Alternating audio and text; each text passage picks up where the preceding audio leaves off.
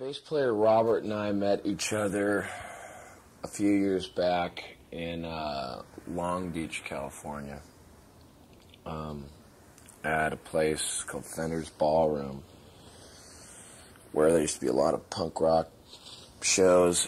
We actually met at a Black Flag concert, and it turned out through the conversation, like through talking, after we figured out, we both found that we were both musicians, and we found that we were both seeing the same girl at the same time, which was a really strange thing, and we kind of laughed about it. It wasn't any serious kind of relationship, it was more of like, I've been seeing, it's like, oh yeah, this girl I've been seeing, she lives over here, and he's like, so does the girl that I've been seeing. So I was like, what's her name? Michelle. And it turned out it was a strange thing. But anyway, so at the time we were both I was living with my parents, and he was kind of staying at one of his buddies' house doing the couch tour kind of thing. And so we said, well, this girl happened to be having to move back to Texas, where she was from, because she was getting warrants in the mail, and so she split without telling her landlord. And in California, there's 3 months before you can actually evict someone out of a apartment. So we said, well, let's just take over. He's like, Robert's like, I got a key to her place. Let's take over there. The manager doesn't even live on the premises. So we said, okay, we'll stay there as long as we can stay. So we hung out there and just sort of started writing little weird things on his mini 8-track recorder, like Twisted Mental, like kind of commercial jingle things. The one that stands to mind the most was this thing we did about a product that we came up with called Dr. Lymph Nodes Duck Butter Brand Butt Wax. And this sick, crazy little things like that. Robert's from New Jersey, so he's got that really mental sort of East Coast humor. But then we ended up saying, we really should, try to put some kind of musical project together. I listened to a lot of the music that Robert had written himself, just instrumentally, and all the different sort of influences that he had growing up with were caused him to really have a unique style in writing. I mean, some of his stuff would sound like, have a progressive kind of twinge to it, from like a Kim Crimson-ish feel, then to something really, heavy and sludgy, like a Black Sabbath-y kind of thing. And I myself, not growing up listening at first to a lot of the whole, heavy rock and roll thing, so I really can't claim to that. I can't say I sat around in a dark room and shot dope and listened to Led Zeppelin too much. Actually, the first band I ever really got into was, my parents went to a Beatlemania concert and brought me back a live concert album, so I played the thing like day and night. I was thinking, geez, these guys write great songs. But anyway, so Robert and I got this band together, and we said, well, we need a drummer. We were at the time just screwing around, writing a few ideas. So we went out to a club. We actually went out to a few clubs. We didn't want to put an ad in the paper because you get a lot of morons that way, saying like, oh yeah, I can do this, I can do that. But we went to this small club, and there was a band playing that really sucked. But the drummer of the band hit the drums so hard that he was playing louder than the rest of everybody else. I mean, it was a kind of stage volume kind of thing where the only thing was Mike was vocals.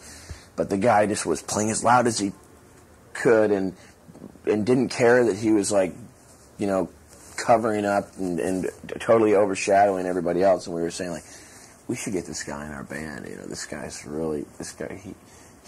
he's like, you can't hear the singer and he doesn't even care. So we talked to Eric about it.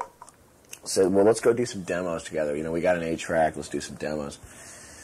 Problem was guitar players. At that time, we were looking for guitar players. The only good guitar players were already taken up in bands, and it seemed everyone was into this total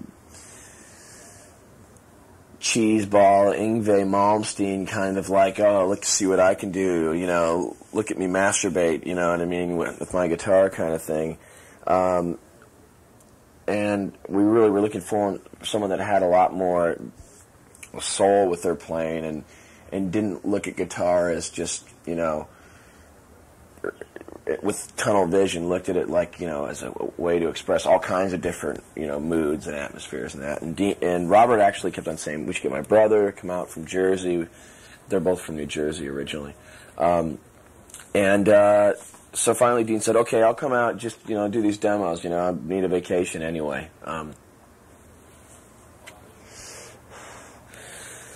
And so Dean comes out, we do a couple demos together, and everything goes really well. And he decides to stay. We decide, like, well, we should do this. We've always wanted. That's all we've ever really wanted to do. All of us was do music, and this seemed like a great chance. Rather than doing the trial and error, like being 99 different bands. You know what I mean? Let's really try to do something with this. So Dean met somebody, and I met a girl who lived in San Diego, and he moved down to San Diego, and we basically started doing most of our live playing down there, because at that time the whole LA scene was kind of an anal atmosphere, bands just got together, came from all over just to try to get, like, the big deal, and so they're all writing songs, like, just to try to get the big deal. And you have, like, local people that, like, they all work, like, in their, record store, clothing store jobs, like, on Melrose, and they all, it's this whole, like, kind of, like, scene thing that we really didn't want to, jump into and embrace as what we're about. So we kind of honed our live playing for the most part in San Diego, playing some shows in LA because I was living in the area. As far as getting together, that's basically how we got together. So what's the naming? How'd you pick the name? At first, for a while, we were called ourselves Mighty Joe Young. When I was a kid, when I was a kid and lived in Cleveland, we used to drive to my great aunt's house in Evanston, Illinois. I remember for Thanksgiving, and being bored, I sat around and watched a lot of, Thanksgiving holiday TV, and Mighty Joe Young seemed to be on every single Thanksgiving. It was like one of those things, like I forgot, it was on like 4th of July, they play Twilight Zone, like hour after hour all day long. Well, that was Mighty Joe Young was on every Thanksgiving, and that we ended up adopting that name. But we had to lose the name because there's an old blues cat in Chicago who found out who goes by Mighty Joe Young, and he'd been going by Mighty Joe Young ever since he started making records, even on his little independent label. At the time, we didn't think it would really make much of a difference. The guy was really old, hadn't really done anything, and so we get done doing the record and all, and actually it was the day we had a little informal listening party just for some friends and for some people over at Atlantic, and we get a phone call from our manager saying, Eric Greenspan just called me, who's our attorney. We're going to have to change the name. And we're like, Steve, you're just joking, right? He's like, no, serious. We're going to have to change the name. This guy, Mighty Joe Young, I don't know what the deal is, but maybe he's like cancer's in a remission or something, or maybe he like clawed his way out of his grave or whatever, but he's on a big blues festival this summer. And we're like, right, great. So we went through like a little period of time trying to change the name, thinking of different names and that. And the first thing that stuck in mind for me was that I really liked was I got this vision of my old first bicycle that I ever had when I was a kid.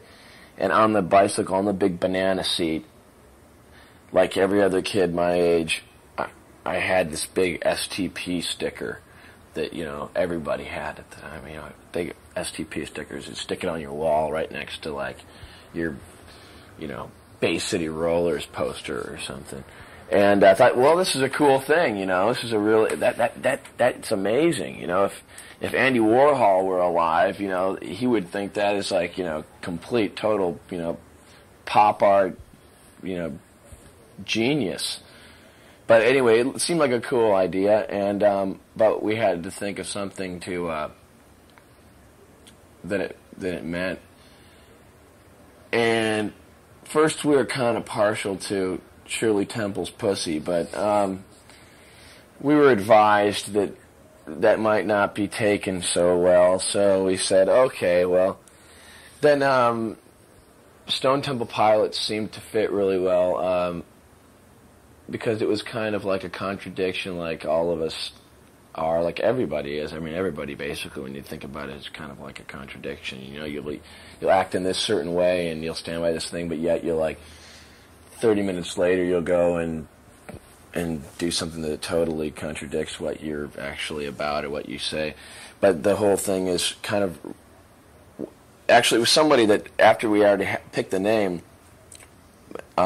Brought up the fact that, hey, now did you pick that name because it's like sort of representative towards your sound? I mean, you got this heavy sound, but then sometimes you have this light ethereal sound. So it's kind of like Stone Temple Pilots. It's kind of like, soars. And we're like, no, but thanks, man. That helps out. I'll say that in an interview or something.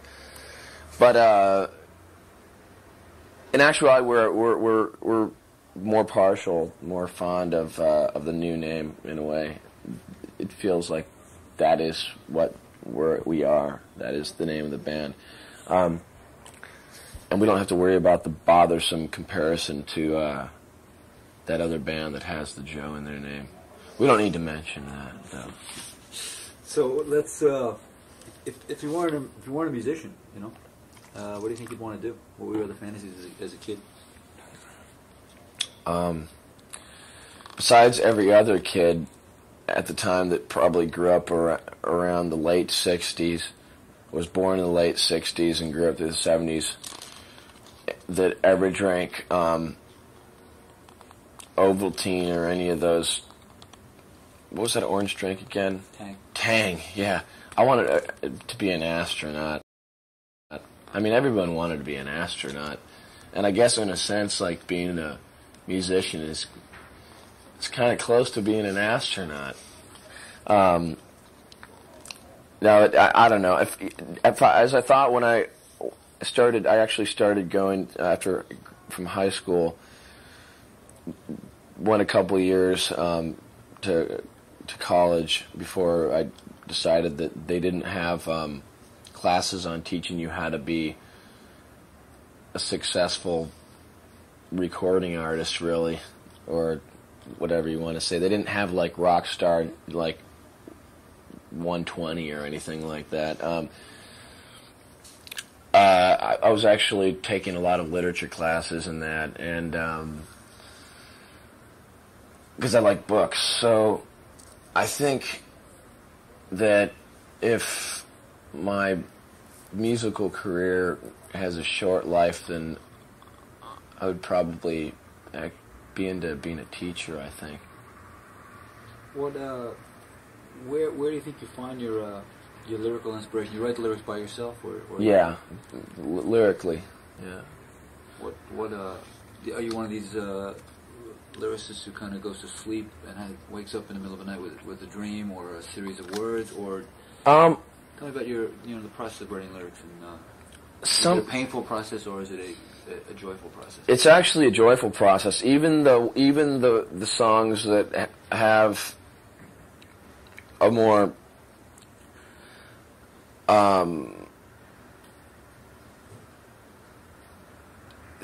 even the ones that have a darker sort of feel to them, actually, even writing those songs is more of a pleasurable kind of. It's a pleasurable situation because it's almost like letting demons out of the closet in a way.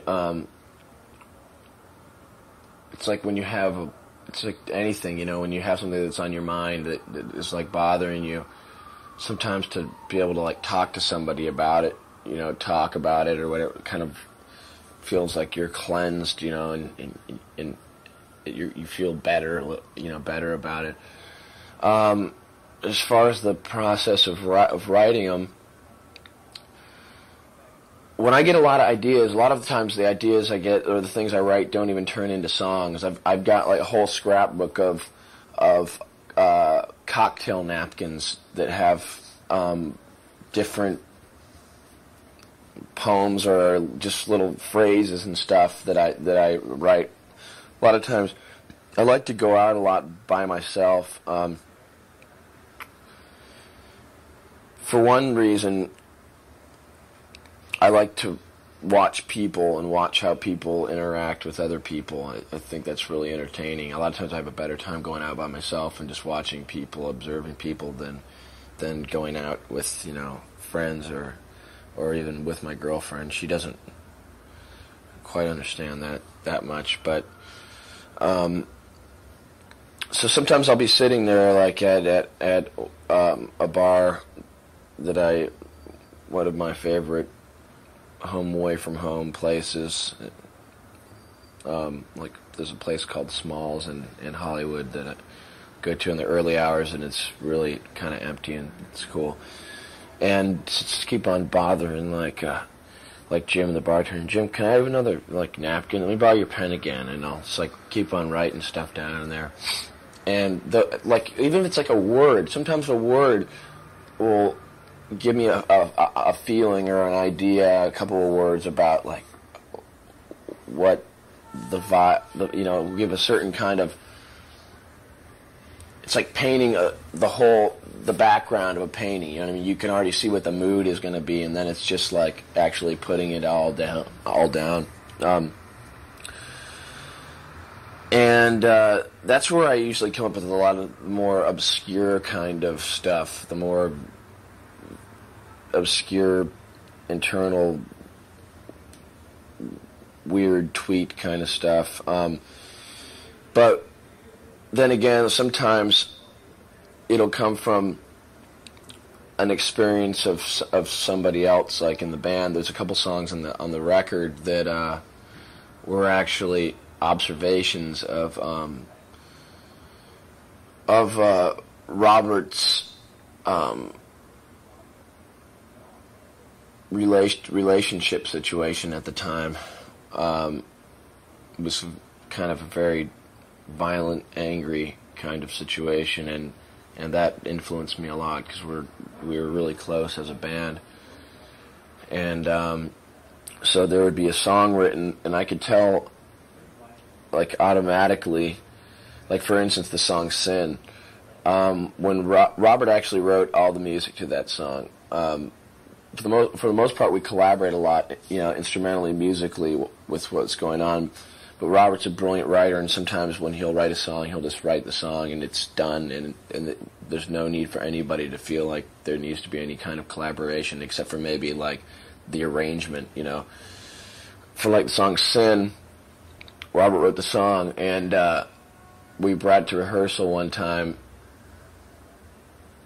and within the first couple minutes of playing the song, of just jamming through it, I started singing a melody, and when we decided this song definitely has got to go on the record, I wrote the lyrics, and I knew when I first heard the song what he was what he wrote, even just the music itself about I could feel exactly what he was talking about. When I wrote the lyrics, he like looked at me. We looked straight in each other's eyes, and he knew that it was a real strange feeling. He knew that I had totally, made that connection from where he was coming from. I think it's easier as a singer to sing lyrics that you've written. Yeah, definitely. I would have. I don't know if this is self-serving or I don't know if it's a big-headed thing to say, but I would have a hard time feeling emotional about singing lyrics that someone else had written and given me, unless it was something that unless it was something that I really felt strongly about, myself as well. I mean, there's a couple like cover ideas, that we've, cover songs that we've, enjoyed doing that are fun to do, but that's more from a performance standpoint. It's less of an emotional kind of thing. But for the most part, I feel more comfortable singing songs that the lyrics that I've written myself. So is this your first band? Tell me about your own performance experiences previous to this unit. Well, however nerdy it may sound, when I was in high school, I didn't seem to really fit in too well with the. I actually went to high school in Orange County in Southern California, and I really didn't fit in too well with the crowd that was like the popular Soch kind of like crowd, really, the football players, that like walk into, a party all big and bloated with, a 12-pack of Coors Light under their arm, walking in. And so I always loved music ever since I was like in elementary school. I remember actually in elementary school I was even sang in choir, and I sang in the Christmas concert for the school and for parents. I sang the solo Oh Hanukkah, oh Hanukkah, da da da da da da. I forgot the name of the song, but you know what song I'm talking about, right? Tannenbaum. Yeah, that's exactly it. Yeah, it's been that was actually in first grade. And so in high school, I sang in the choir, which isn't like when you're in high school the like coolest thing to really do, but I really enjoyed it. Got to sing a lot of different stuff, a lot of stuff that was in Italian, a lot of stuff that was in Latin and in German, like the Brahms Liebeslieder waltzes, or they actually say Liebeslieder Walzer. But then again, I was also at that time into a different kind of music. Everybody at that time seemed to be into like Prince and Michael Jackson and cheesy people like Billy Idol and that, and I was more into punk rock music at that time. And at my school in Huntington Beach, people that were into punk rock, like for the Soch crowd thing, were like, oh, those guys are losers. Those guys are losers. So I kind of started with some friends of mine, a band that was the spin-off of a band called Awkward Positions. We were sort of the Awkward Positions 2 version. with my best friend, Corey Hickok, a couple other guys, and played at that kind of thing for a while in my garage, you know, pissed off all the neighbors, and but, you know, actually, it was around that time, though, that I really realized that, you know, I'm going to school and all that, you know, and that's cool, you know. Got to go to school. Parents don't really like it when you don't go to school. So, tried to go to school as much as possible, played in the band, and then I got, when I was in high school, I actually was going through that teenage kind of like, you know, parents and me don't get along so well kind of time. So one of those like hospital unit places, my parents like talked to a counselor, which is a whole complete, that whole industry is such a heist. I mean, you know, they sucker parents who are like freaked out about their kids like going through normal teen kind of deal, and they tell you your kid's fucked up in the head and he's on drugs and that kind of shit, you know. And sure, I experimented with drugs, and I drank beer and whatever, like just like everybody else does. But anyway, so I get sent away to a mental hospital called Brea Mental Hospital for like 3 weeks, and then from there to this something like care unit ward kind of place for like kids that are all fucked up thing. And I was there for 3 months.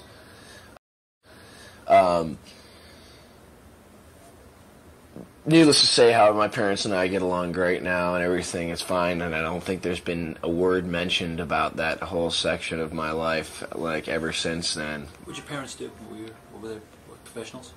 Yeah. Yeah. I mean, this was Orange County. We're talking, this was Reagan country at that time, man. Let's go on. Let's put your band in a perspective of the history of rock and roll. Where do you guys see yourselves musically? You know what I'm saying. I'm not saying that you guys think you're maybe you do. You think you're onto something new or special. But where do you see yourself in the realm stylistically? And well, I think it's hard for any band to really do anything that is completely,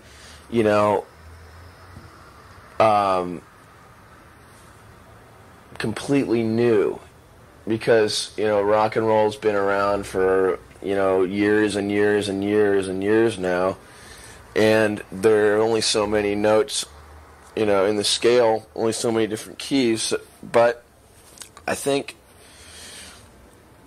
what makes something unique and interesting now is if people are writing music that really comes from your soul and from your heart, and from your mind as well, rather than doing conceding to the whole formula, and doing this whole homogenized kind of thing that, where people think, well, I can get a record deal doing this, and they'll play me on the radio, But I don't know. I think that right now the state of music is great. It's getting much better just because things seem to go in trends, Everything goes in trends. Art goes in trends. Architecture goes in trends. Business goes in trends. Everything goes in trends. I mean, sex goes in trends, some things influence it, like AIDS, suddenly everyone's wearing rubbers, But I think right now, for the first time in a lot of years, for the most part, this is not to say completely this is everything, but I think for the most part, a lot of the music that's coming out right now, I think is some of the first music in a really long time that will be considered classic 10 years from now. And the reason why is because it's, going back to the trend thing, the generation, like my generation of people, I'd say anywhere from 18 to, not to exclude or include for anyone wrong as anyone, I'd say the whole I don't know. There's so many names for what they're calling our generation. I don't, but that whole for 18 to 30 kind of thing, for the most part, are a bunch of kids who've grown up, through the whole Reagan facade and the whole, with so much suppression and oppression, racially, environmentally, everything, that they're looking forward. Looking ahead to the future and saying, man, this sucks. There doesn't seem to be anything that great to look forward to, like my parents told me when I was a kid. And so I think that people, that kids, and I say kids, I don't mean kids like, little kids on big wheels. I mean, young people, are into relating to things that they're attracted to music that they relate to with their own feelings. Things that mirror their kinds of thoughts and their kinds of frustrations, and not just angry music, but people are into being having more of an open mind, because we've been told for so long to not have an open mind. It's like anything. You tell someone not to do something and they want to do it. So you're having kids that are a lot more into things that are more openly real and more into art again and stuff. So you have anywhere from, you have people into music, from the extremes of bands Rollins and Ministry and real heavy stuff like that. And they're also into more experimental, ethereal kind of bands, artists like Lush and stuff, It's just, and that's a trend. I mean, and it's not saying a trend like trendy, but things are moving in a direction. And you can even see it within the whole corporate conglomerate monster of the music industry. I mean, there's people that are coming to work even in the music industry that grew up through college, through the whole 80s, college radio thing, that were, into a more liberal, liberating, free, open, more artistic kind of thing. And so a lot of these people are slowly infiltrating into, the music industry, and in the film industry, so that's really good. That makes it better, because there's no way that even 4 years ago, even 3 years ago, that a band like our band could have, would have gotten signed, without putting out any other records of our own to, a major label. We didn't even think about shopping. Excuse me. We actually didn't even think about shopping or trying to attract attention of a major label at first. We thought of, first of all, well, let's just, we're ready to start recording some records, well, let's, SST is cool. Let's check out SST, or, So does it get you by surprise that a major label would have picked you up so quickly? Yeah, it was actually a strange thing, and it was a little scary at first, but there were a few reasons why we decided to do it. For one, we were seen at a club in Hollywood called Club with No Name, which used to be Scream. I don't know if you're familiar with it. It's like an underground club that's every Monday night. We were seen there by Don Muller, who is an agent over at Triad. And Don works closely with a lot of bands, a lot of really cool bands. He's actually one of the people one of the three, I guess, co-president people of the whole Lollapalooza Productions. He's one of the three people that put that whole thing together, and he, represents bands from Nirvana to Beastie Boys, bands that are, really cool, good bands that are, into doing what they're doing. And he saw us and said, and called Tom Carolyn over at Atlantic, who they went through college together, and I believe it was Iowa, one of those like Midwest, like flatland, crazy states where brothers and sisters marry each other and weird things like that. But called up Tom Carroll and said, I saw this band, they're a really good band, you should check them out, So Tom called up our manager, Steve, and we went, we had breakfast with them, and which he paid, of course, which was kind of cool. It's like, wow, someone's buying me breakfast. This is kind of cool. But in actuality, to be serious about it, what was the cool thing about it was, at the same time they were wanting to sign us, Atlantic had no other band on their whole roster that was in the kind of thing that we're about. They're, for the most part, were real contemporary